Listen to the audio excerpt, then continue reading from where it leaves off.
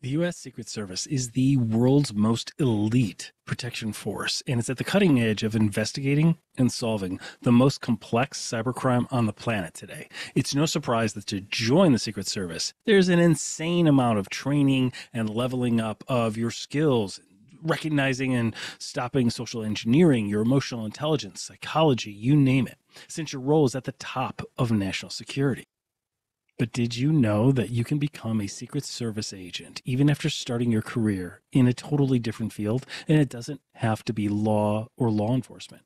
You can go from being a high school science teacher even to protecting the most important resource of data and national security we have in the Western Hemisphere, the U.S. president.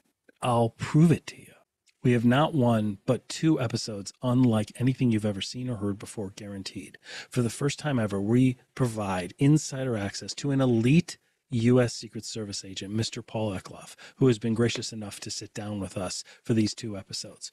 Paul was a top Secret Service agent for 23 years. He served our country, 14 years of that. He served our country at the highest level, protecting the U.S. president, from President Clinton all the way through President Trump. And he currently serves in leadership at LexisNexis.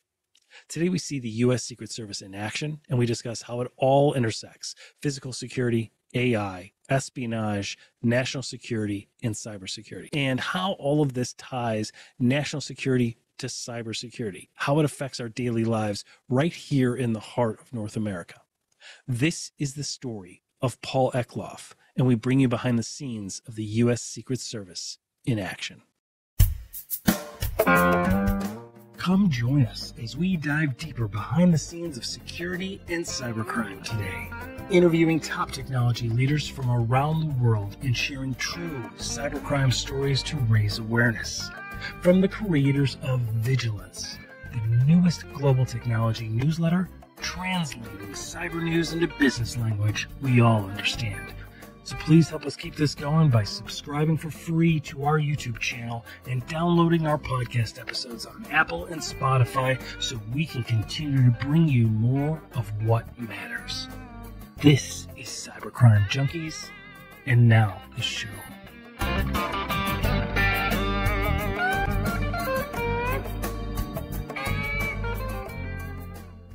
I can only imagine where this conversation is going to go. So welcome everybody to Cybercrime Junkies. Today is an episode unlike all episodes. We are joined by seriously a living legend. So Paul Eckloff was a United States Secret Service agent. That's a United States Secret Service agent who's willing to talk to me, which is phenomenal right there. And then we should just end the show with that sentence and that's it. But you were, and correct me if I'm wrong, if I get my dates wrong, or if I do terrible at math. But as I look at it, it looks like you were a Secret Service agent for 23 years, and 10 of those were spent, or even possibly 14 of those were spent protecting the most important people on the planet. And before that, what's really interesting is that you were a high school teacher. So today you're one of the top leaders on the planet today in information security, working with LexisNexis Risk Solutions. So Paul, Mr. Eckloff, thank you so much for joining. Welcome to the studio. Thank you so much for having me. And I'm sorry to interrupt you there. I just wanted to tell you the reason that I was willing to talk to you is the Secret Service needs to speak to you about something, but we'll talk about it. Oh, Jesus. I'm from the government. I'm here to help. That's great. Way too, like, just as soon as you said it too, like, I knew it was a joke, but like the hair on the back of my neck went up and I was like, started to have an anxiety attack. I'm like, oh man, that is not what I want to hear today. Today's been a day. Understood. No, thanks for having me. The work that you do on Cybercrime Junkies to distill these concepts that are so incredibly complex, and honestly, they don't need to be. But that reminds me of my high school biology work, that to explain things, and it's not dumbing it down. Honestly, it's making it digestible because they are such critically important issues. And cybercrime it affects all aspects of every American's life, whether they want to admit it or not, or think it's the realm of nerds. And I will ask you to maybe insert a nerd alert flash with the klaxon from Star Trek or a Star Wars noise, because I don't want to alienate half your listeners. when I speak, because that's the rabbit hole. That's hilarious. That's hilarious. Well, thank you for that. I mean, look, and I'm humbled to hear that from you. I mean, look, I think it's important, you know, I think it's important to do even outside of cybersecurity. I think just technology initiatives, digital transformation, things like that, even business owners aren't necessarily technical, but they know they need things to happen. And in today's world, for them to happen, technology is involved. With cybersecurity, we have to make sure that we can do those things without being torpedoed, right? Without unanticipated harm coming from us. And the fact that we use technology for everything isn't great for crime fighting, right? I mean, it's really a lot more difficult to police, because every time we get online, we enter a territory that is no longer Kansas anymore. Absolutely. And we also have to realize, and this was something that as a Secret Service person who, can shut down a city for an NSSE for a security event, we also can't move the pendulum so far that our systems are not accessible to the users. And we also can't burn the boats. Cybercrime is digital piracy, but you don't outlaw boats. Right. They're built by governments. They're built by individuals. You can innovate. They've been around. You can't be extreme. There's a balance there between privacy and security. And I'm not a believer in absolutism. I think that there's a spectrum of all these things, or a very complex Venn diagram I can't understand. But you look at, that's just how society seems to go. Think about it. With one, and this is sad, I'm going to get a lot of hate mail, but one myopic just turtle. Send it to me. Send his hate mail to me. And then Paul and I'll get together with Brett Johnson, and we'll go through your mail. That's fine. And you don't want to run afoul of Brett. I can guarantee you that. The Secret Service tried it, learned the hard way. That guy knows more than anyone in this. But think about one myopic turtle jammed a straw in its nose. One sea turtle jammed a straw in its nose, and now we all use sippy cups at Starbucks. Like, I'm not saying single-use plastics aren't a problem, but how do I know this turtle didn't have a drug problem? I mean, it doesn't even have thumbs, and it got this straw in its nose. You don't look at a junkie on the street and go, oh, well, we're just gonna have to ban syringes. I mean, maybe that's not a popular opinion. I think that turtle had problems. I think that turtle grew up without the right parenting guidance, or without some belief in a higher cause. But the mothers just dump the eggs on the beach, and then the little guys have to get into the water with the. Yeah. I see the turtle at my 12-step meetings. He's doing okay. He's doing a little better today. That's awesome. Yeah. His eyes are still all teary with the salt water. He is. His shell's a little drier now, but he's doing well. Good. Good to know.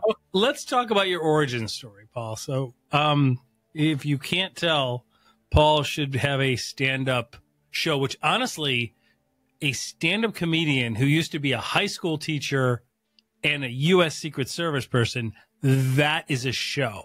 Like, I'm just letting you know, if you're ever thinking about it, I will manage you. I will be there. I will set the dates for you. Like, that is a phenomenal, like, think of the material. Oh my God. You like that. I want you like the wrestling manager, the old guy that had the mullet and the tennis racket. I forget his name. Yeah. But yeah, I want someone like that can. Yeah, that's. I am the Forrest Gump of professionals. I've literally had almost, from scuba diving for fish for aquariums around the world in college. I was going to be the next Jacques Cousteau.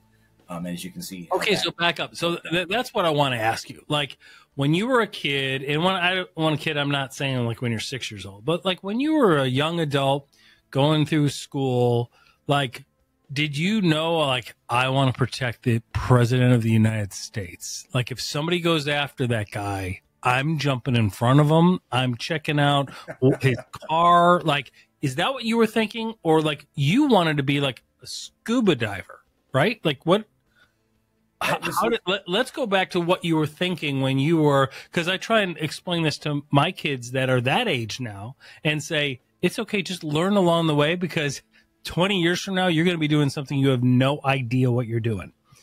You can completely pivot. I was raised in a military family around the world. Okay. I did see President Reagan from about 400 yards away when he recommissioned the New Jersey in Long Beach. Very I cool. thought that was cool.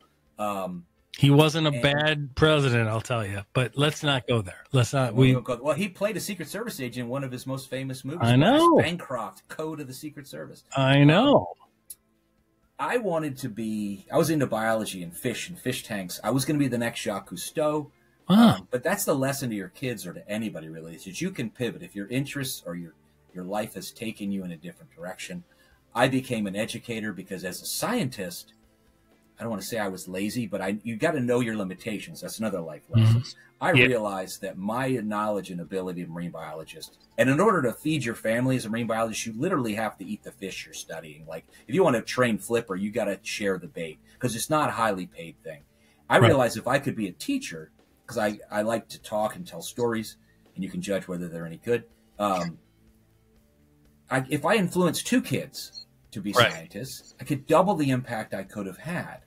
And so it was sort of profound for me. Not that I was a very profound college student, because I wasn't. I had a mullet, and now because I went to University of Miami, I have a lot of skin cancer. But I pivoted to education and became a teacher. I was a teacher. Do we have photos of you having a mullet back in the day? They may exist, and if one appears on this show, you'll hear from my lawyers. That would be phenomenal. If I could just insert, I'll use AI to regenerate one. I'll send you one. It actually is kind of funny, and I'm proud of it. That thing looked good. But this is what God does to mullets. He's like, oh, you want hair on your back? Now that's the only place you can grow it. That's hilarious. Yeah. So how did you, so you were, which makes sense for that transition to go from that interest to teaching science in high school. That's a normal transition. We could see that one coming. How did you go from being, because we've had other teachers that became FBI agents, Darren Mott and Nancy Aguilar, they both transitioned into the FBI from being a high school. I still was blown away by that story. How did you go from high school teacher to Secret Service? Did somebody tap you and go, come here, we have a plan for you? Or was it you applied and you went for it? And I want to know why. The story is, I was teaching biology at the time in rural Georgia and struggling to reach what they call the middle 50. They're not brilliant. They're not going to go to college. They're not special needs in that sense. But these were just average, good Americans. You teach them a science. It was applied science. And the county bought me this applied science set of paperback books. And it was like a month on water. You can only talk about water, or this is physics. And I was just so bored and being, arrogant enough. I told the principal, I said, these are terrible. And he said, well, if you think you're so smart, write your own.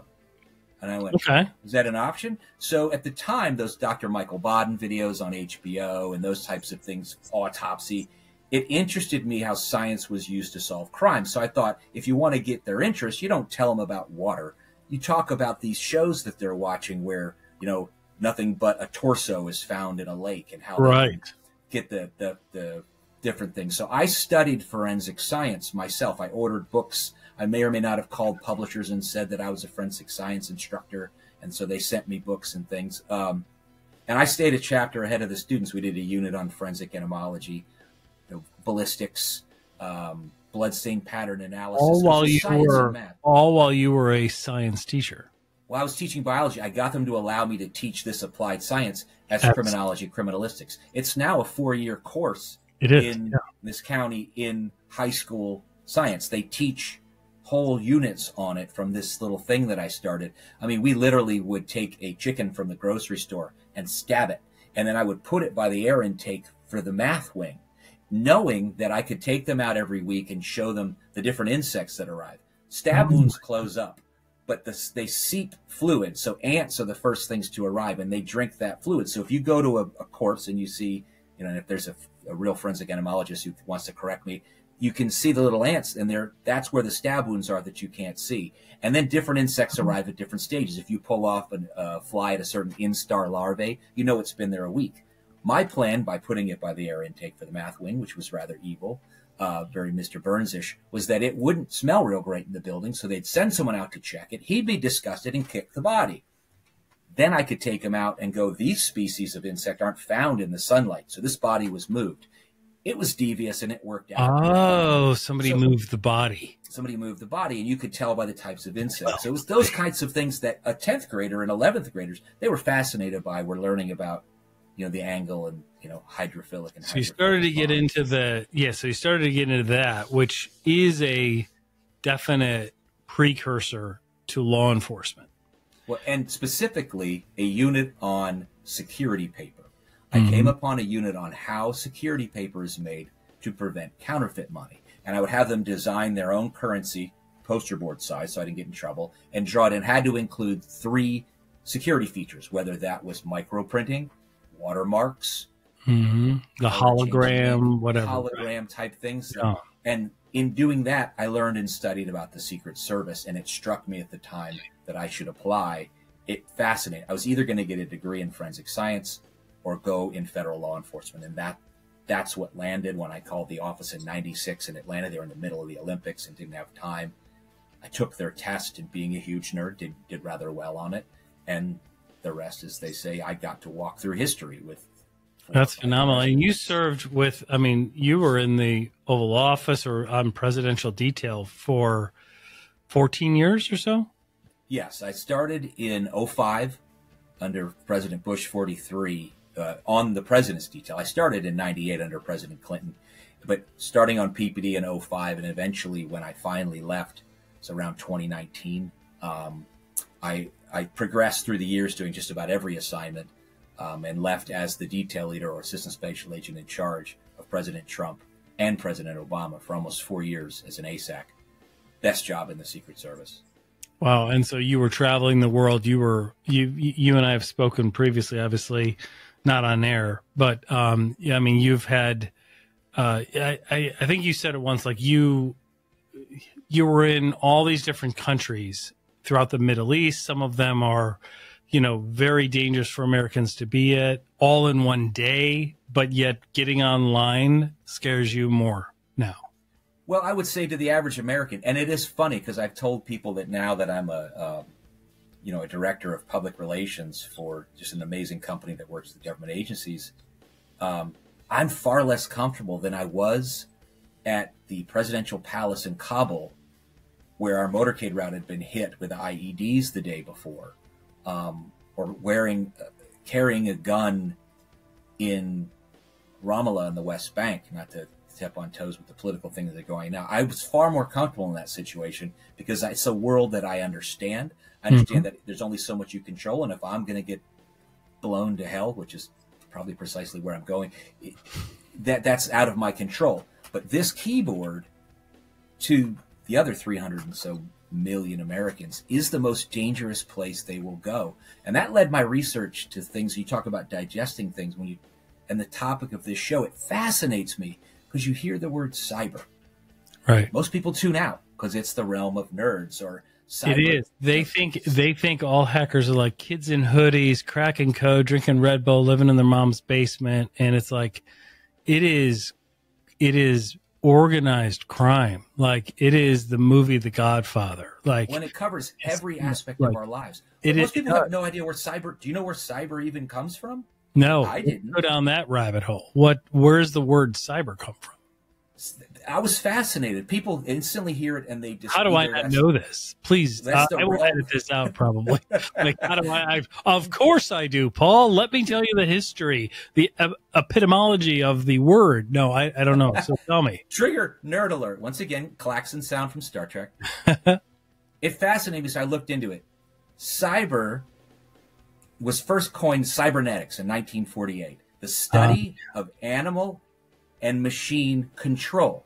It comes from the Greek word, which is 2,500 years old, kybernetes, which means rudder, pilot, or control. So cybercrime, what is cybercrime about? It's about taking control. And what's cybersecurity? Taking control back. It's so simple, right? Beautiful a concept, but it's a 2,500-year-old concept. And like the first, and we have the origin of species right here on Cybercrime Junkies today. That was far, yeah. And today, way low on the evolutionary tree. Paul swings from his family tree. I've seen my 23andMe, and it's not pretty. So you bring up a good point, and that is your experience was with physical security, Yes. and that it naturally involved, I mean, back in 98, not to diss on the technology of 98, right? But back in 98, cybercrime and cybersecurity wasn't what it was today. And the realm of physical security was clearly paramount. Now you have both, right? Now the realm of, I mean, we see ransomware attacks leading to deaths, yes. Literally, right? Proximate cause of a death are certain ransomware attacks. So you're seeing the digital criminal activity directly affecting the physical realm now. So the physical security and cybersecurity, walk us through what you see to be some of the biggest dangers for Americans, Canadians, Australian, you know, the Western civilization. No, absolutely. And at its core, the biggest threat are nation state supported actors. Certainly. But when but you most look of us don't have to, most organizations, most people don't have to worry about that. I mean, they do, like, you know, we always talk about the largest healthcare breach was Anthem. And we always ask people, like, how much do you think all that data sold on the dark web, right? And then if they're always shocked to find out it never was, because it was actually espionage. It was a nation state. Absolutely. And most of these things, what are interesting, your biggest cyber actors was China, Russia, North Korea, and Iran. The average person does have to be concerned about it. The interplay or interconnectedness of cybersecurity, physical security, and national security, they're really inseparable. Even the average person, when you look at whether it's consumer confidence or financial crimes and money being stolen, they're all interconnected. And at the end, no matter how strong your security, what we're finding is the majority of these hacks, the vast majority, are someone letting them in. Like, you think about a castle defense. I'm still blown away by it. I'm still blown away by it. Yeah, I love the castle analogy, right? Because, I mean, when you think about whenever I'm in meetings in my regular job, my real job, right? And we're talking to people, they're always talking about infrastructure and hardening and everything else. And I'm like, you do know that none of this is going to matter if Mrs. Buttermaker over on the third floor lets them in, right? Absolutely. We have to focus on the people. To me, yes. Like, that's the most important thing, isn't it? Hackers hack people. Yeah. There's very little of the old school, injection SQL hacking. It still exists, like war crimes or war games where they put their phone and they did phone freaking. Which is another funny story. Did you know that Jobs and Wozniak got their first business making illegal phone freaking machines? I actually do. And that was the book. They didn't make enough money on it. Yeah, the book about it is right up on my shelf. They didn't make enough money doing it, so they pivoted to something that made more money. Yeah, but I'm drawn to like Monty Python. They come up there clacking their coconuts and ask to get in the castle, and he says, "Return and I shall taunt you a second time." Well, that's one of my favorite movies, and when my daughter watches this, she hates that movie. So I'm glad that Paul Eckloff actually cited Monty Python and the Holy Grail. We'll have links to it in the show notes. I still fear bunnies, but they scare the dickens out of them. They're terrible. They'll go right for the throat. But if someone's behind him, tapping that guy on the shoulder, going, "Well, I already opened the gate." And the key to security is have the moat, have the drawbridge, have the portcullis, so that if there's one human error, hopefully second. And what I really found fascinating, you had a brilliant episode about the psychology of social engineering. You guys were talking about the amygdala and the lizard brain and all of these things. What I find interesting is all of those triggers that lead to social engineering attacks are really, they parallel the 7 deadly sins. The Bible taught us about social engineering. If you're talking about lust or sloth or wrath or greed or envy, and I'm trying to have a little note to remember the other ones, pride, every one of them plays upon. Let me look at my diary. I think I've committed all of them on first. You're just hacking the human condition. You might also want to read Dante and see which level you'll be living at with me, which has the best cocktail bar. But they're hacking the human condition. But I often get accused of, you're victim blaming. What's the difference between victim blaming and victim educating? Because it really are humans. I'm not shaming them, because I get 5 phishing emails a day. And when you add that up to phishing, vishing, smishing, Now we have quishing, where QR codes. Absolutely. You don't solve any of those by wishing. You solve them by educating, so Right. that you aren't. Oh, that sounds like a great deal. It's not. Or, oh, you're a really smart person. Wait a minute. That's how you lured me on this podcast with all that hyperbolic. Yeah, when you think about it, not my first rodeo in social engineering. You are devious, but what I'm social engineering is marketing. Right. The sales cycle. How do you think you really look in your new Corvette? Well, it really is. Social engineering, studying marketing like I had before, and then studying social engineering, I'm like, the tactics are like, they use different words to describe the efforts that are made. They're identical. I mean, it's identical. They are identical. It's because everything involved. Black Friday sales, you know what I mean? Black Friday sales, like all that stuff is designed to act with urgency. It's designed to invoke emotions and have your amygdala hijack. It's how the humans are wired. When that happens, it's our fight or flight. It's like a woolly mammoth has entered our village, and we have to fight, or we have to run away. And when that happens, the brain, the frontal cortex, actually shuts off. All of the scans of people when they're undergoing social engineering, it shows the front part of the brain, the neocortex shuts off, which means you can't remember your training. You can't recognize that, oh my God, I shouldn't click on this. Like, they do that sense of urgency for a reason. Well, and it's fascinating because it brings us back full circle to the inventor of cybernetics in 1948, which was about feedback loops in systems, animals and in machines. And I hate to break it to you, we talked about Darwin's origin of species. I hate to break it to them, but we're animals, and we're subject to all of these things. How do you get someone to make a decision that is counter to their own interest?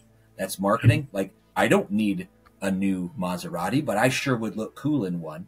But that would not be, as a family man. Marketing works. If people don't think marketing works, right? When you go to the grocery store for X and you come out with more than X, marketing has worked. Absolutely. Right? And it's time to the music, the shade of the lighting, item placement. Absolutely. Look at Crate and Barrel. I remember studying how Kmart back in the day had the exact same glass by the exact same manufacturer, created from this exact same manufacturing plant in Alabama, and they put it on their shelves with the fluorescent lighting on the metal shelves, and it sold for X, and not that many sold. Crate and Barrel had indirect studio lighting, glistening on balsam wood, right, right at eye level, and they sold like 10 times as much for like 4 times the price. Like, market. It's the same thing. Like, you go into a dress. This shirt looked really cool in the dressing room. I'm looking at it now, and I look like a third world doctor. But when this airs, it'll look great. Oh, I look fantastic. We'll put it in post-production. It'll glisten. Don't you worry. Replace it with something like a really nice, tasteful sweater. We can do anything. We'll get into deepfakes in just a second. Absolutely. The cybercrime, though, I just want to add. Yeah. What I think is problem, we talk about hacking humans or the psychology of social engineering. And then the physical security versus the cybersecurity and how the Secret Service sort of came to it. And I was a bit of a Luddite earlier. Like, you talked to my brother trying to get me to use a TiVo, or when the Secret Service came to us and said, we have this new critical systems protection program, and you're going to have to let those people in, and they're going to prevent the hackers from messing with your protective site. Us old knuckleheads were like, oh no, they're going to turn the lights off. It's far more ominous. And society has a tendency to make hackers the heroes. Watch a movie and find that they're on both sides, but it's always that cool. Now there's not a procedural crime drama where there isn't some cool hip guy with cool rings and bracelets, and he's kind of quirky, and he's at the keyboard, and he can hack anything. He can solve anything. We look at these people, they're lionized because of once again, the human condition and the story of either the anti-hero or the David and Goliath. Asymmetrical warfare. We Americans, we viewed the British hated the fact that Americans were about asymmetrical warfare and guerrilla warfare, shooting from the trees, aim small, miss small, like from the Patriot. Yep. But then it was used pretty effectively against us in other wars like Vietnam.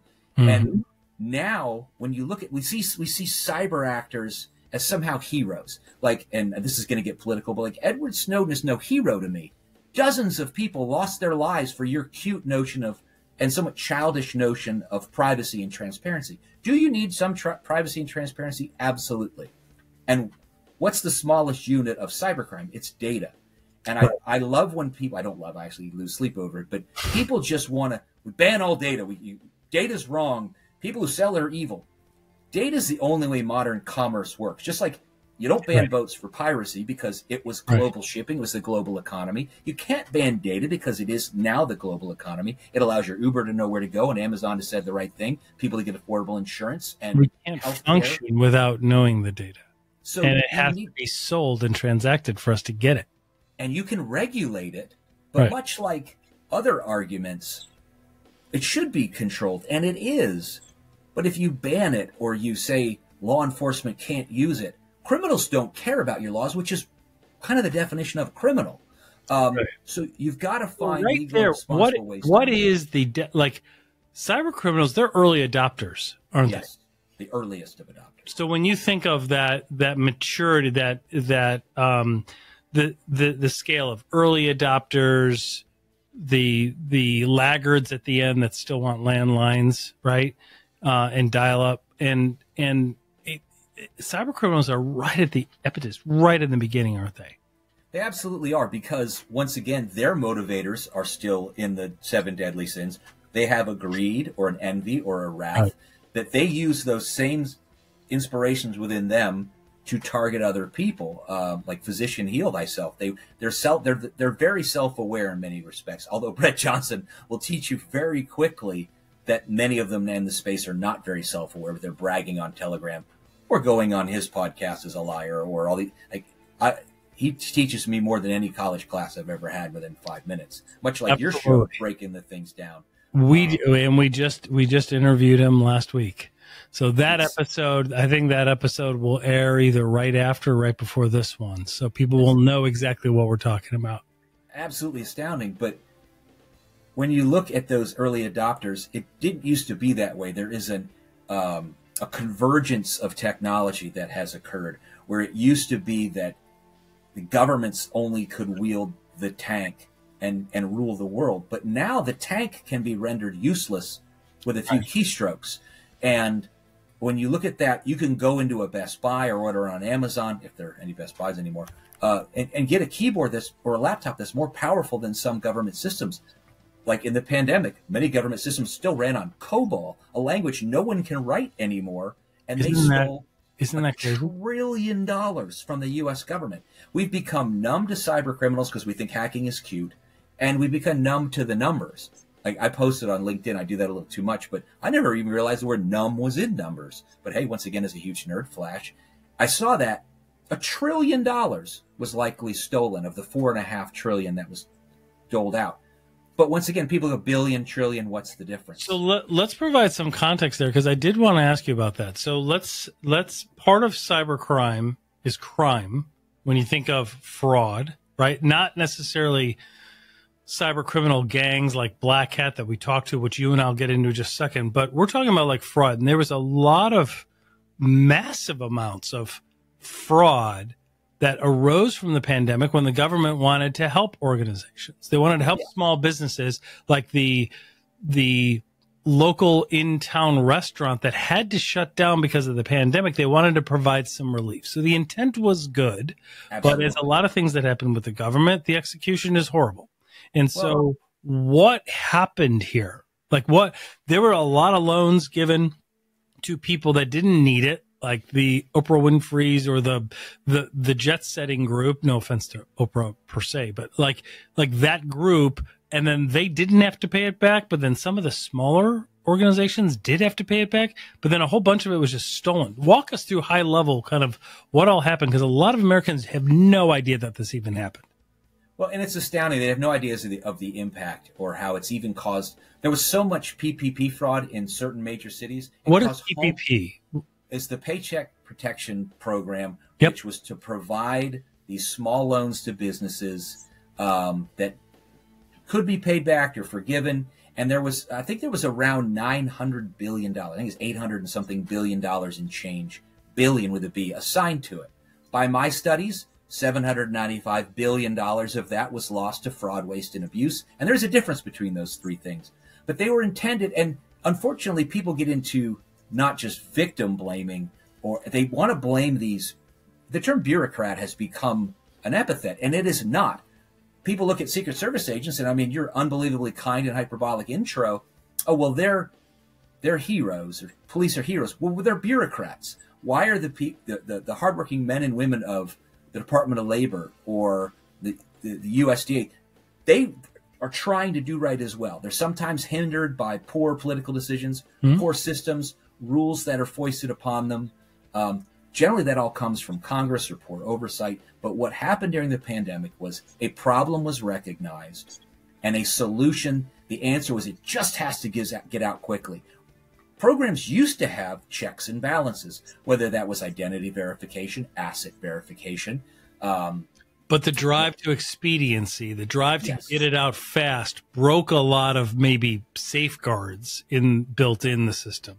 Almost all of them. Yeah, and it didn't need to be that way. Michael Horowitz, the brilliant head of the Pandemic Response Accountability Committee, the PRAC, has even said you could have had what they call in the industry friction, and I always tell my coworkers to stop using because the average person doesn't get that. If I have to enter my name and a password, many government officials say, well, that's too much. It'll slow them down. Well, criminals realize it really quick. When you outlay $4.5 trillion, criminals go where the money is, so they're going to go there. They were defrauded. $4.5 trillion. Let's talk about cyber fraud by the numbers a little bit. So $4.5 trillion was issued through the pandemic in an effort to kind of help the economy and help the people. And it did. It did in a lot of ways. It certainly did. I know lots of people that received it and used it for the right reasons and paid it back even. And then some didn't have to. But it seemed like what were the rules on having to pay it back? Is it a case by case basis or what? Because I see people at all the different sizes and industries, some who did have to pay it back, some who didn't. To me, I can't make up any rhyme or reason. Well, there were forgivable loans under PPP, unforgivable loans under the EIDL.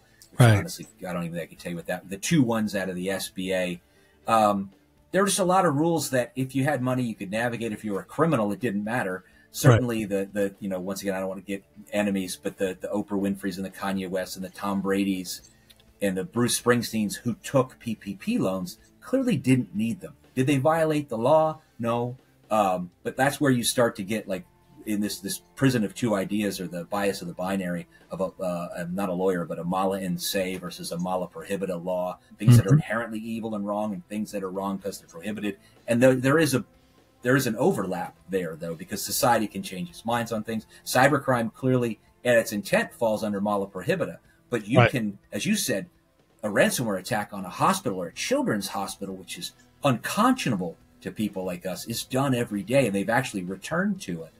But the fraud that was lost and the amounts and the impact, home prices went up. Fraud in the SNAP program actually means food costs 15 to 20% more. So by no one can argue that the hungry deserve food and we should provide these services, but there's no correlation between the amount spent and the people fed. Criminals take from it. I don't want to highlight that one, but any number of them. And when you look at the numbers, I'm astounded because you hear $1 billion, $1 trillion, what's the difference? And I probably said this too much lately, but there's an enormous difference. 1 billion seconds ago was 1992 and my glorious mullet that we talked about. 1 trillion seconds ago was the woolly mammoth you brought up. It's 29,000 years ago.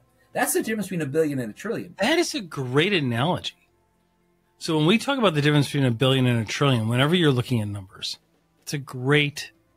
That's 1,000 times more. So if one is 30 years ago, one's 30,000 times years ago. And it astounds me. But as we talk, I've pivoted mainly to fraud because that's mainly where I focus. But cyber crime in general, these tools that were developed, some of the earliest the first cyber attack, I think, was before any of it existed, like 1841. But Correct. You look at the other ones, they were tools that weren't intended to cause harm. The first creeper worm was supposed to creep around the internet and figure out its size.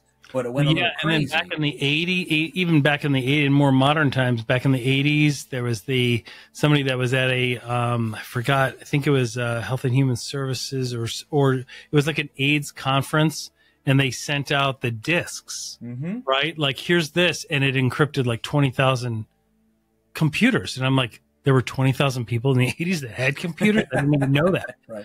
But I mean, it was the ransomware, like or whatever, the virus spreading, the malware, they were doing that 40 years ago, 50 years ago, hundreds of years ago, right? Yes. Like it's just leveraging advances in technology for malintent, really. Yes. And that one was to prevent piracy. So, but it caused problems. Like, you start with good intent. And this is was a thought that the director of the Secret Service took away from a meeting with a hacker, kind of that one man's malware is another man's software. It's kind of like, you can build or destroy with a hammer.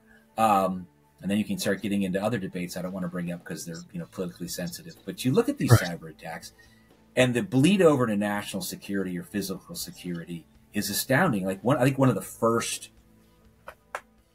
Well, it bleeds over macro and it bleeds over micro, right? You have cyber criminals, and the ones that are in the news are the ones that are going after either government entities, organizations, hospitals, private industry, names, brands that we recognize. And those are the ones that we talk about often. Those are the ones that are in the news. But then on the macro level, you've got cyber criminals, running, human trafficking and child predators.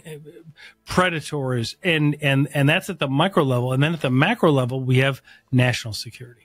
And, there's a bleed over. Both of those extremes is where it really matters, at least to us. Like, and people don't understand either. Like the SolarWinds hack, that's a huge example of a supply chain attack. Yes.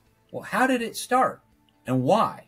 Well, it turns out, and I'm probably going to get into something I don't have any special knowledge, but from looking at it, history doesn't repeat itself. Observational knowledge. Everything that we can gather up through OSINT. Through OSINT.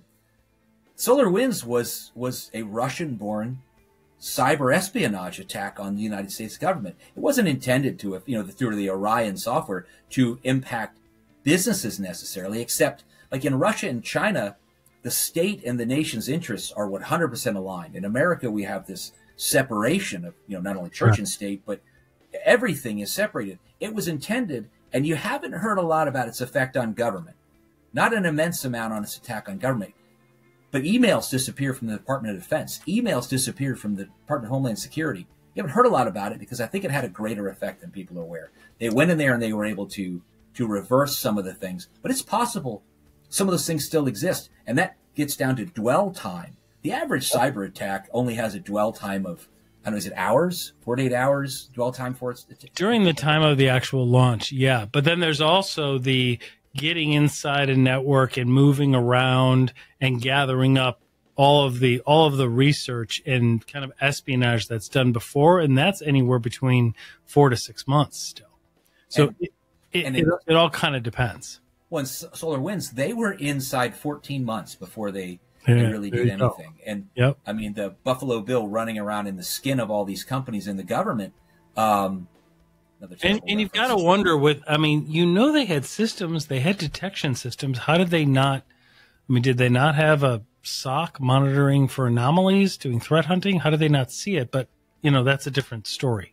Well, they didn't deploy the malware, and they actually were inside for probably at least 6 months before they did a test injection. Right. And from my reading, what they did was normally the communication back to the Kubernetes or the controller in these attacks is done outside, or it's an anomalous signal that can be detected by these SOCs. The SolarWinds hack was so devious because the Russian, I don't know whether it was, or what are the two main ones, Cozy Bear and one's the government, one's intelligence, one's military. There's a couple of bears there. Mm-hmm. It was hidden as normal network traffic. So it's they were able to disguise it amidst normal things, a very Odyssean hanging to the bottom of the sheep as it walked out of the cave, of the monster on that island. But you look at these things and the way that these governments are able to do it, whether it's, Iran or these, one of the more devious uses of these cyber attacks. Obviously, there was a hack of Ukrainian systems in 2015 that they haven't really, they've described, they know it's Russia likely, but it probably was a precursor to Crimea, a precursor to what we've seen now. And they even know, this really terrifies me, in the heinous Hamas attacks, they actually hacked the warning system that Israeli citizens received of incoming missiles so that they wouldn't get any warning of this attack, and they would stay where they were when the attackers came in. Yep. I remember reading about that and reporting on that right after it attacked, because people were like, well, why would we worry about, cyber attacks when things like that happen? I'm like, cyber was happening as part of that. Like, absolutely. It's part of the reason it was so bad physically for the people on the ground is because the cyber defenses were rendered, there's a lot of countries out there that have a lot of defense systems. Where Israel is, this isn't a political statement, but where they have some of the best because they have to, right? Yeah. They're surrounded by enemies. So they had those warning systems in place. They were just essentially decommissioned right as they launched. Well, and what's even more terrifying is you can talk about active attacks, but when you talk about preemptive attacks, I'm not a big fan of the word proactive, because you either act or you don't. You can't act before you do, but that's another etymology. That's a marketing. Nerd alert, but that's marketing. When you look at countries that are doing preemptive cyber attacks in anticipation of potential conflict, China has hacked into the infrastructure in Guam, because Guam would be the primary center with its base at Andersen Air Force Base, and you have a Gatineau Bay with the Navy down there. Would be the primary response for the Pacific Fleet during any conflict, any conflict in the South China Sea, Taiwan, any of that. So they've hacked into that. Hearts and minds. They reach into the systems. And that's another story. But when you look at the shipping and the infrastructure that would be required for any type of physical conflict, there are these cranes at all the ports that would load the military vessels, are all under the Internet of Things, under Chinese control, as far as we know. Stay tuned for part 2 coming up right now. Well, that wraps this up. Thanks for joining, everybody. Hope you got value out of digging deeper behind the scenes of security and cybercrime today. Please don't forget to help keep this going by subscribing free to our YouTube channel at Cybercrime Junkies Podcast, and download and enjoy all of our past episodes on Apple and Spotify podcasts so we can continue to bring you more of what matters. This is Cybercrime Junkies, and we thank you for joining us.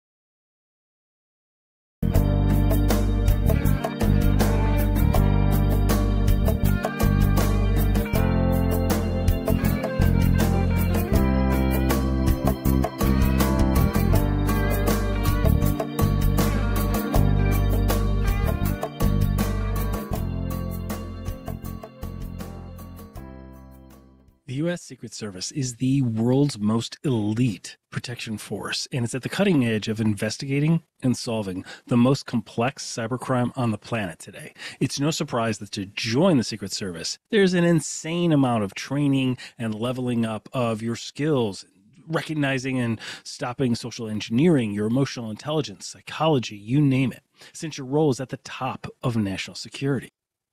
But did you know that you can become a Secret Service agent even after starting your career in a totally different field? And it doesn't have to be law or law enforcement. You can go from being a high school science teacher even to protecting the most important resource of data and national security we have in the Western Hemisphere, the U.S. president. I'll prove it to you. We have not. In this second episode, we explore behind the scenes of cybercrime analysis today and the unique experience Paul Eckloff brings given his experience. We cover topics including how cybercrime uses AI, espionage in cybersecurity today and cybercrime, and the new rise of extortion as a service. This is the story of Paul Eckloff and how cybercrime uses AI. Come join us as we dive deeper behind the scenes of security and cybercrime today, interviewing top technology leaders from around the world and sharing true cybercrime stories to raise awareness. From the creators of Vigilance, the newest global technology newsletter, translating cyber news into business language we all understand. So please help us keep this going by subscribing for free to our YouTube channel and downloading our podcast episodes on Apple and Spotify so we can continue to bring you more of what matters. This is Cybercrime Junkies, and now the show.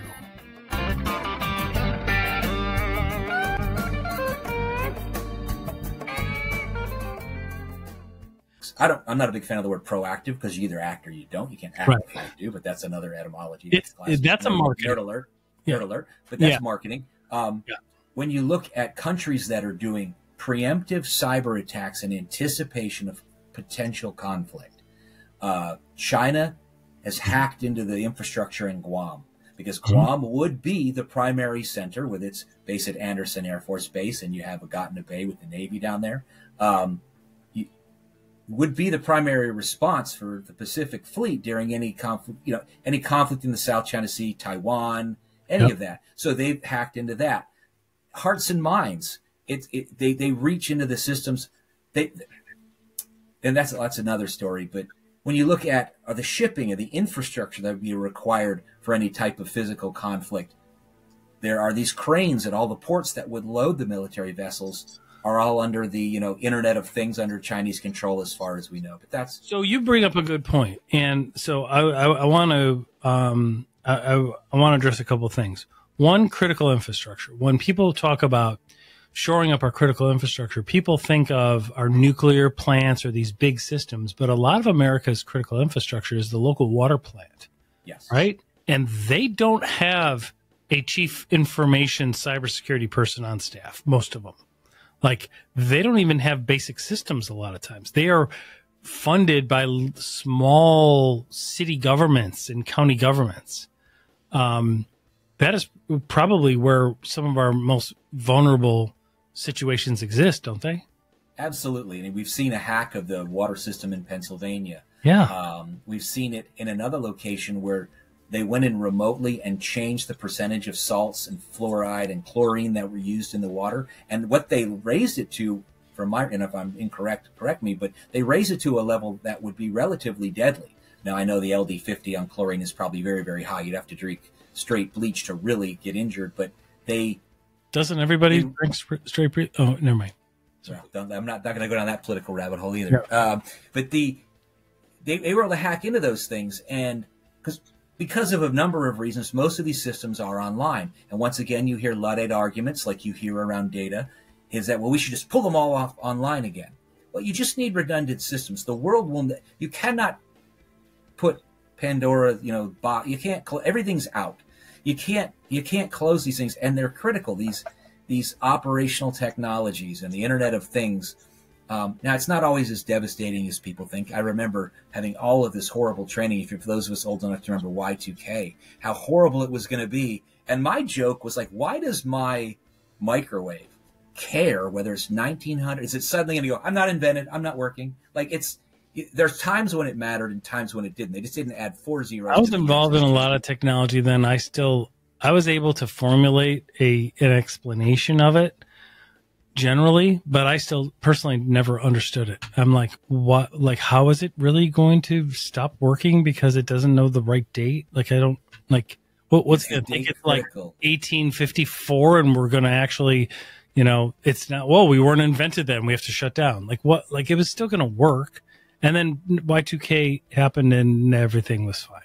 Correct. And it was interesting. I mean, I'm sure there were some impacts in some of the work, but once again, that gets to the overreaction. Yeah. Today, I want to ask you about this. So today's cyber criminals, The ones that are always in the news. And when I say in the news, I'm talking not the geeky tech news that you and I might read constantly, right? I'm talking about what every American is seeing on the news or seeing on Facebook and seeing on Instagram and LinkedIn and everything, like Black Hat, Lockbit. These are cyber criminal gangs. They've evolved so much, and they're not state actors, but their software is designed to not work on organizations that use the languages of the CIS countries, right? Like the certain Russian dialects, Iranian dialects, Chinese, etc., right? And then they have been involved through pairing up with social engineering groups like Scattered Spider and stuff in some of the big hacks like the MGM breach or the Caesars breach. What are we seeing in their evolution? Well, that evolution is interesting because you do see people who push back on the nation-state narrative. You don't have to be nation-state funded to be nation-state complicit, where the country knows it's occurring. After SolarWinds, Russia came out with a statement and said, cyber attacks would be against the interest of the Russian people and we would never use it. And then Putin in a speech said, well, there might be patriotic hackers that if they go after our adversaries, they would be just and you could operate here. Once again, not using the Russian language and going after those targets. Right. The evolution, and we can get into AI, which is even beyond it, because before AI, what you saw was cybercrime as a service. That was huge, and we've even seen this evolve from cybercrime as a service to ransomware as a service, where the average person, you can get a tutorial on Telegram or the dark web, and it'll teach you how to do it. You don't even have, they'll just sell you they're not breaking the law. They're teaching you how to do technical. It's basically plug and play. You just have to be criminal, and you can go and launch these things. And if you're operating from a country that is not going to hurt you, so long as you don't do it against any of the organizations that they have an interest in, you're fine. And you can make hundreds of millions of dollars. Well, absolutely. That cybercrime as a service, ransomware as a service, phishing as a service is really, really dangerous because, like Scattered Spider that you mentioned with the MGM and the Caesars hacks, they're hard to pin down because they're a group of decentralized individuals and cells, much like terrorist cells, terrorist organizations like Al-Qaeda or ISIS. They have individual cells that don't communicate. They go under, they emerge. What we're seeing now, I think like I said, once again, setting AI aside, which is just pouring gasoline on the fire. Well, I think the latest type is extortion. And for the listeners and for the viewers, we're going to have another segment on AI and deepfake, and it's going to be Paul, myself, and a special guest, a mystery guest. Mystery guest. It's going to be interesting because AI, once again, you see people fighting it. If you're not using some sort of generative large language model now, and I don't want to just say ChatGPT because it's one of many. If you're not using it now, or you're saying that it's cheating, then don't use a calculator or Excel for your taxes. Exactly. Because it is a tool. You cannot just rely on it, but it is a force multiplier for one of the most important things in human interaction, which is communication. It's accessible to everyone, and if you use it as a writing partner or as a tool, it's incredibly powerful to improve almost every aspect of what you do. But realize, as the earliest of adopters, criminals use it too to perfect their phishing language. Or now one of the things they probably asked ChatGPT, well, if you were a criminal, what would you invent?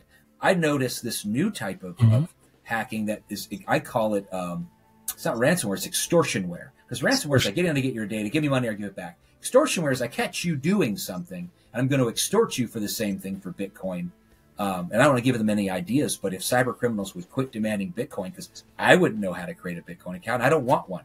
And I'm a Luddite there. But the whole history, Luddism or Luddites started because of textile workers who were afraid that the loom would kill their craft and take their jobs. That's where the term comes from. Sounds a lot like writers and AI. Now, there is a potential, but it could also just make them that much better. It could steal jobs, or it could create them and make more people good writers. But when you look at extortionware, there's even extortionware as a service, which will come next. Well, We'll hack the companies that's for the you. evolution of gangs like Black Cat and Lockbit, because from what we're hearing and seeing is they're looking at, well, do we launch these mass, and they chart all of these campaigns just like a big business. But the effort that has to be involved in ransomware attacks is a lot higher. And a lot of times they're making much more just by taking the data, meaning we're not going to lock you down. You've got a copy of your data. So we're not barring you from accessing your data. We're saying your data can't be publicized, and we're going to publicize it if you don't pay it. And that's where ransomware evolved into extortionware. It's a subset of it. And you do see that. And it's interesting because even most of these hackers or cyber criminals, they have morals and standards. Like you would, even they looked at each other when they started hacking hospitals. I think one hacker group hacked the other to prevent them from doing it because you're affecting people's healthcare. There's plenty of other targets. Why go after a high school releasing children's, mental health records? The school has to pay because we're making them financially accountable for it. But until hackers aren't seen as these cute kids in hoodies in the basement and seen as nation state actors that can affect every aspect of your life, and this comes back to preventing the social engineering.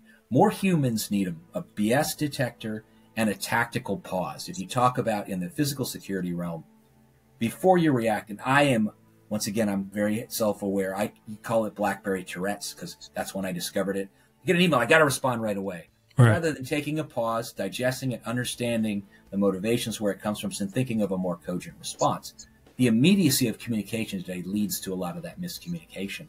Correct. And if people would take that tactical pause, like one of the earliest, I remember using the term social engineering while briefing. We were bringing President Obama to Guadalajara, and I was doing a manpower briefing, and I was warning them as a supervisor of what to look out when you interact for OPSEC and InfoSec. And I said that you will be socially engineered. And they all laughed because they hadn't heard the term.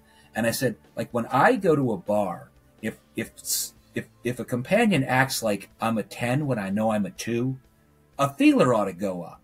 So if you're you're being socially engineered. If you're a 2 in America, you're not a 10 in Guadalajara. Assume that someone is trying to get information. You're suddenly fascinating. Mm-hmm. That's social engineering used for espionage or other purposes. But when you see that human element, like I said, no matter how cyber or how geeky and nerdy we get, it's human interactions. I can put up enough cybersecurity on this laptop that it can never be hacked. Nothing can get out. You can't get, but I probably can't use it. We couldn't be having this conversation because this stream is hackable. The data that communicates us are different accounts. It's all exploitable or weaponizable against us. The answer to that, once again, is not to eliminate it.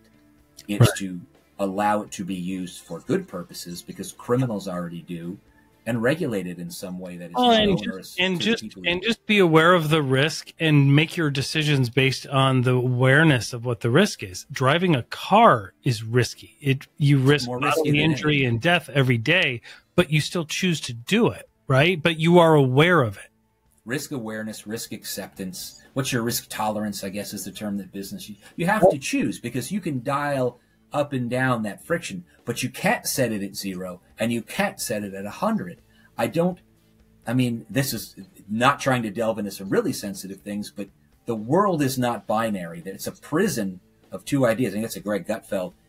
There's bleed over. It overlaps. That pendulum never stays at one end very long. And we've seen our political discourse doing this. It used to just sort of pivot like this with the occasional outlier. It's just swinging so wildly out of the picture now that we're governed by the fringes and we're led, unfortunately, back to cyber. Many of the things you read online about various problems or issues with the thing, even the things I just said, they aren't originating with facts and they're not originating with reliable American sources. They're foreign injects to sow distrust and concern in the American populace. Deception. Yeah, it meets a foreign aim. Like I was in Baltimore for an improv thing that was really good the other night, and it was funny. One of the things that came out of it was what we recommended was a new marketing term for Baltimore. It's not as dangerous as you think. Like it's kind of that wouldn't be our carjackings are gentler than other carjackings. But it's our muggers are more polite. Our muggers say please. It's interesting when you look at the impacts, and I'm a bit all over the place with it because I don't believe that national security, physical security, or cybersecurity are separable. Because even one senior citizen having their retirement stolen through a romance scam it's still tragic. Stole their physical money, but it's a national security concern because there are social safety nets for that.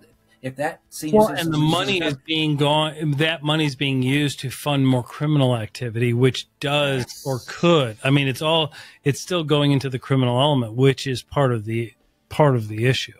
Well, absolutely, and that gets far more damaging than you would even suspect. A good friend and coworker of mine, Andy McClenahan, pointed out to me when we were looking at Snap fraud. There are documents like in Al Qaeda's Inspire magazine that refer to Snap as a jihadist allowance. They're taught how to come here. The jihadist allowance. They're taught how to come here, manipulate our social safety nets to feed and clothe themselves until they have to act. In Cuba, social services in America called La Ayuda, or the help. I think most of the food aid in Cuba comes from stolen benefits in America. It's astounding the impact that a lack of program integrity, a lack of cyber hygiene, which all overlap, can cause to an individual, community, or a nation. So as we wrap up, Paul, if a individual,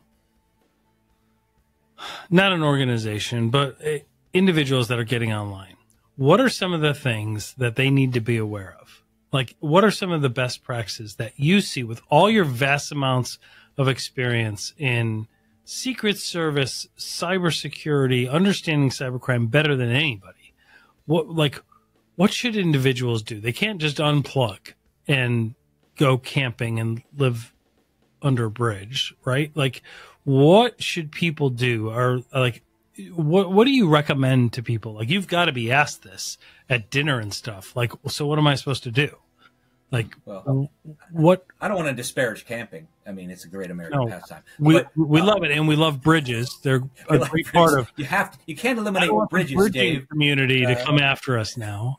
So, where would the trolls live? But it really is a good question of what you can do, and it comes back to like one of my nerdy heroes, Carl Sagan. He said more Americans should have a baloney detector. I was a paid paranoid for 23 years. I was trained to come in a room, and I think differently.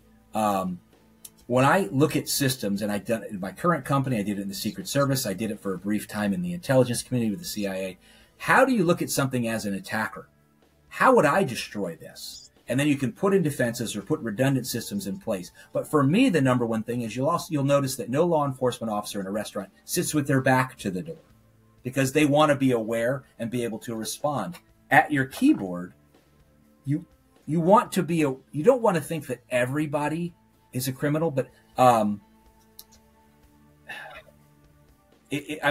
would you not? It's kind of like, I'll quote another quote. Like, to quote Rush, I can't prevent a stranger is an uninvited friend. I'm not sure if that's the exact quote, but I will throw out. I had to get a Rush quote in. I don't want to say assume the worst, but have a sense that, look at the implications. If you get an email that says this is the IRS, and if you don't click here, you're gonna lose your house. Don't click it. You can actually roll over it and see that the URL is not what it purports to be. I get 5 of those a day because my email is put out in press releases. Have a sense, use a little reasoning, look at things investigatively. I would say take a tactical pause. If you're really not sure, ask a trusted friend. I love that tactical pause, because after studying the science of social engineering, a tactical pause lets your body adjust and gets away from that amygdala hijack and let you remember the context of your training and what they're asking and why would they do that. Maybe I should just call the person and verify first before wiring funds or all of our company W-2s or whatever, right? Back to Reagan, you mentioned, really trust but verify. Take that tactical pause in law enforcement and military. it's called the fatal funnel. When you step into a doorway in a warrant, execution, or when you move the president out in the public, it can be a fatal funnel. Well, your keyboard is that, but trust, but verify those things. Take the tactical pause, allow the frontal cortex to kick back in, and think, could it be a threat? Now, don't let them play on your immediacy or your lust, your greed, your envy, your sloth, all of those things that if it looks too good to true, it probably is. But I know this sounds simplistic, but I would say take a moment, take a breath. Whatever they're asking you, at all, 10 seconds. It gets to the root of human behavior. I mean, at the end of the day, what we're talking about, like you said in the beginning, it's not that complicated. It's part of the reason why we translate cyber, because people turn off. People think, oh, it's cybersecurity. It's a bunch of geeks. It's just technology. There's a bunch of acronyms. I don't understand it. I'm like, whoa, whoa, whoa, whoa, whoa. This is not that complicated, right? Well, back to the 2,500-year-old root of cyber, it's about control. Pilot, right. Take back the control. The person who sent you the email does not have the control. The cyber criminal wants you to think they do by preying on immediacy or preying on your needs or your greed or your fear. Don't give the cyber person the cyber. Take it back. Take control and just own it. You don't have to relinquish that by responding immediately or clicking the link or when you get a text. I unfortunately assume every text is errant or fraudulent, so I look at it a little better. But well, I don't know what you mean. Say, you could probably get me. Joe Biden texted me earlier and said, "Hey, Ashley, I'm really excited about you joining me for dinner. Just like donate to my presidential campaign." I'm like, "Well, Ashley, being Ashley, I don't think I'm going." But when you get those things, obviously. I mean, that's an obvious one. That's like that's like the prince from Nigeria back in the 90s, right? But some of them are really good. And that's the thing. Some of them are when you're working and you're at work and you use a certain platform or program or whatever, they email you from that platform. They're like, how did they know that? Right? Well, and absolutely. But people don't fall prey to arrogance either. Be self-aware. I may be aware of cybercrime and physical security. You know it more than anyone. But don't assume you can't be fooled. I can be fooled. I could click one at any time. You could click one at any time. I know I could. I absolutely know I could. And for those wanting to hack me, I will already tell you would succeed. But, the surprising thing is you're not going to get anything out of me. So I'm just letting I laugh. If you want to go after somebody, go after some of the people that Paul and I know. Because they might be worth it. I'll do an episode on that. I'll give you some names. I'm still convinced that between you and now this is some secret plot between you and Brett Johnson to ask me my life story, prey on my pride and ego and my fear of just not being relevant. I've answered all of these questions, and you've stolen all of my answers. Like you probably know my grandmother's maiden name, my first pet, my car. You don't need to do any of that. We're going to use deepfake and create and we're going to recreate you for decades to come. That's terrifying because I should, Shakespeare said it best in the Mark Antony speech, but I probably should be interred with my bones. Any good that I do. No, it is realize that all these things are human. I think people need to connect themselves to these terminology or this terminology and these ideas that seem foreign or seem too technical. And if a knucklehead like me can understand them, and me, that's exactly right. I wasn't killing chickens and putting them by the air vents. I didn't kill the chicken. You understood the science. Safely killed the chicken. Yeah, I was one of the kids that would have walked out there and kicked the thing. Like chicken did stink, but I didn't kill the chicken. My class did not murder a chicken. We bought a grocery store. People will be reaching out. I'll be on the chicken list. It's a bad thing. I don't need PETA or Not Petya or any of those. Not Petya. We don't want Not Petya. We don't want not PETA. We don't want them. Yeah, we don't want them either. But it really is astounding. Just put the humanity back into the science, and that is the problem that we have. People the science literacy in the country. That was another thing of Carl Sagan. And it bleeds over into this, knowing your history or an interest in history. I didn't like or know history when I was younger. Now, as you experience more of it, and I've been in the room for much of it with many presidents, whether it was the Oval Office or in Kabul or in any other number of countries, in Buckingham Palace or wherever I was lucky enough to be through my time in the amazing Secret Service. But in the end, it is the people prey on the human condition, and you can't escape that. You need to have self-awareness, but that's true in anything, like we talked about before the show. Having that self-awareness that you could fall prey to it, not judging people who do, understanding that their trigger may have been stronger at the time. That attack surface that moves may have had a singularity so that their guard was down or their stress. But that's the problem with some of these hackers. They'll find these people, like hospitals that have cancer patients. We'll shut down your chemotherapy machines if you don't pay us. Good God, those people, Dante didn't even invent a hell deep enough for those people. But well, they do that because they know we have to restore those systems. You do. And there should be far stronger crimes. I think originally one of the longest sentences for a cyber or hacker was like 13 years, and now I know it's getting longer.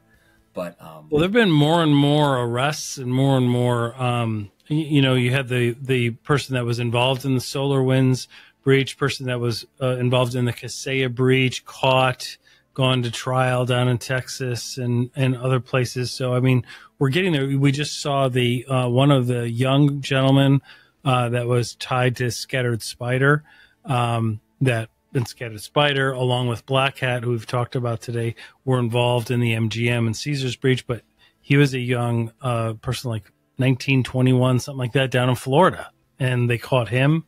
So it'll be interesting to follow some of these stories. Well, and the key to stopping it is once again getting back to data, removing investigators, criminal, investigators, whether it's law enforcement or from cyber groups, removing their access to this information is not the answer. No, absolutely not. Children would go missing. Crimes would go unsolved. You've just got to take back control. Absolutely. I mean, the criminals are going to get access to the data. How do you? It's already out there. Like arms. It's like you have criminals with AK-47s and police officers with handguns. Like, why? What? Like, it doesn't make any sense. I purposefully avoided that as an example because I know murder is already illegal. Making some things illegal don't stop murder because that's already illegal, but people do it. But I avoided that third rail at all costs. Yeah, exactly. So just to give everybody a taste of what we're going to do with deepfake and AI, because if you think cybercrime and crime and national security and personal fraud is scary, just wait until we're going to talk more about what deepfake is doing. To give them just a taste of it, can you share the story? Are you permitted to share the story of what you guys did where like the business leader came out and was talking to like the national team, explaining, hey, everybody, thanks for coming to our national convention. And then, by the way, I'm not even real. And then the real person came out on stage. Absolutely. Without even disclosing the company necessarily. Sure, absolutely. AI and deepfakes are such a game changer for fraud because fraud and hack, not just fraud. You saw the deepfake of Biden calling the voters, I think it was in New Hampshire, telling them not to vote. Tracked to a company in Texas, which is interesting. But what we did was we made a video that was identical of the leader and saying that, AI is going to change the face of fraud and is something we need to embrace. And now that I have your attention, much like this, that is not really me. And now that I have your attention, I'd like to introduce the real. And I mean, it's Woody Talco, who's fantastic. He's been in the anti-fraud, helping children for 14, 15 years with the company, who actually puts his money where his mouth is and puts his information analytics where his mouth is to make lives better and partner with government to get the services they need, deserve, and have earned. Yep. Well, and it's remarkable, right? When you think about that, everybody's there looking at their leader and somebody that they admire, thinking, wow, this is really exciting, this is great, only to realize that what they're watching wasn't even real. And what I think we're going to demonstrate for people when we do have that, and we can show some samples of it, is how real it is. I mean, it has the intonation, the emotion behind it, the cadence, the syntax.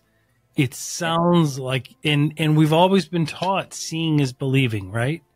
But now you don't even know. And with an election coming up, I think it's a really important, not to be political at all on either side, but because of the potential and the real issue of misinformation, it's going to be really interesting as well. So look forward to that.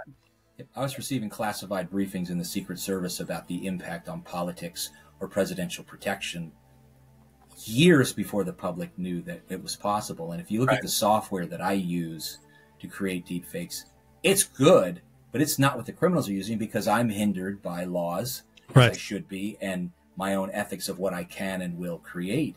But the voice cloning, and you can do it in any language. We could take this video, upload it within 2 minutes. It could be in Mandarin. It could be in ancient Greek. Yep. And our lips would move, and it would be our voices speaking it. I've done it in multiple languages. It really is. It's fascinating and scary. Well, I just read that we're one of the top podcasts in the Netherlands and Cambodia for some reason. So maybe we'll just recreate this whole thing in Cambodian. Is that what they speak there? Maybe. I don't know. We can do that in the Netherlands. I've been there there many many times. Cool, right? Enjoyed, pretty exciting. It's a beautiful place. Great beer, good waffles. Yeah, I love it. No, absolutely. I think I posted something in Dutch the other day. See, there you go. Which was interesting. That gets to Stuxnet. When we talk about cybercrime, one of the most powerful uses of cybercrime in war was the tool that was in development since, I don't know, 2015, to upload malware into Iranian centrifuges so they could not, weaponize uranium and make it fissible. Oh, I did see that. A Dutch supply chain person says that it went there in a water pump, really? rather than being installed in a thumb drive. I don't know if that's possible or true, but the Dutch are certainly brilliant enough, intelligent, and good-looking enough to have pulled it off for your Dutch listeners. But that's what they believe was a water pump, and it had it in it. I don't know how that works in a uranium enrichment facility, but that was the news. Kind of fascinating. But that Stuxnet is an example of positive, because if Iran's not getting a nuclear weapon faster, I'm on board. I think we all are. I think we all are. So it's interesting. So we will have links to you, sir, in our show notes. We will have links to, you've created information on Fraudstradamus. But I didn't create him. I discovered. If you don't have LinkedIn, I think our audience all is involved in LinkedIn. But if you don't, just sign up. It's free. Just get a LinkedIn account and follow Mr. Eckloff, because you will know about the state of cybersecurity, cybercrime, things like he already has months and months of content that he is already ready to go. I mean, there's so much. You're like one of my best news feeds. Like, I'm finding out what's going on. I'm like, how do I keep up with this guy? Like, does he not sleep? That's what they say about me. And you're like 500 times ahead. So really good stuff. So caffeine and 2 sources. I'm telling you. So I just do have to correct you. I did not create Fraudstradamus. Oh, you did not? Okay. I discovered him in a dusty library somewhere in Europe. I will not divulge. Okay. Well, yeah, it was probably on some mission. Very cool, man. Thank you so much. And you know that I'm going to be in touch, because I did speak with Brett Johnson, got the clips that we needed. We'll send those to you, and we will have some creative fun and really go into the in-depth on deepfake and AI very soon. So, really looking forward to it. I enjoyed this. I hope that you and your absolutely, especially the Dutch, I hope they get a lot out of this. And I'm just glad you cited Monty Python and the Holy Grail, because you have to. I know it's like it's used in so many different contexts, but my children don't value that. But who raised it? Was the first KBA. What is your favorite color? And then you're launched, if you say it wrong, red, no, blue. Right. You're launched into the pit. And then launched. It was brilliant. It was absolutely brilliant. So Hey, thank you so much, Paul. Thank you, first of all, for your service. Remarkable. First is your service as a teacher, fantastic, and then your service for our government. I mean, absolutely, we're so grateful. Thanks for all the work that you continue to do. You work for a phenomenal company. Just keep doing it. We will talk many, many more times in the future if you will continue to be socially engineered by me, and we will definitely talk again soon. Thanks, everybody. Really, thank you very much.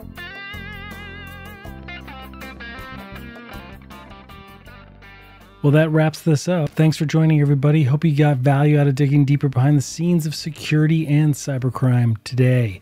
Please don't forget to help keep this going by subscribing free to our YouTube channel at Cybercrime Junkies Podcast, and download and enjoy all of our past episodes on Apple and Spotify podcasts so we can continue to bring you more of what matters. This is Cybercrime Junkies.